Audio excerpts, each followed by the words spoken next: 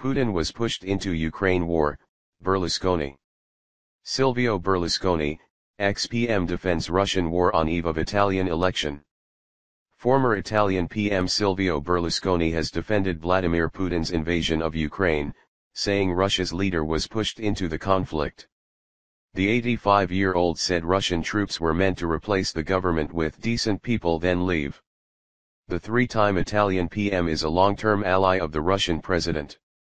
This weekend his party is expected to take power as part of a right-wing coalition in a general election in Italy.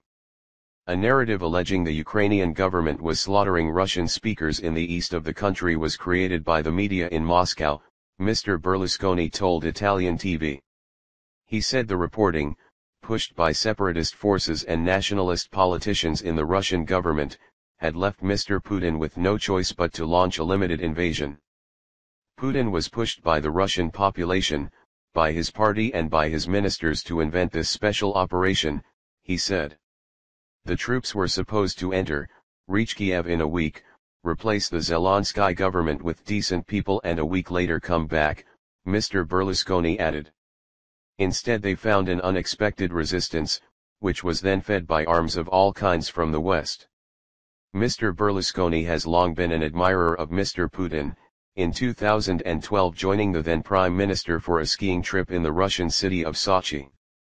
But in April, he condemned the invasion and said he was deeply disappointed and saddened by Mr Putin's behavior, adding that the massacres of civilians in Bucha and other localities are real war crimes. The Forza Italia party leader is currently campaigning as part of a right-wing coalition ahead of Sunday's general election. His center-right party is the junior partner of the alliance, which is anchored by Giorgia Meloni's hard-right Brothers of Italy and Matteo Salvini's populist Lega Nord party. Polls have suggested the bloc will win a majority.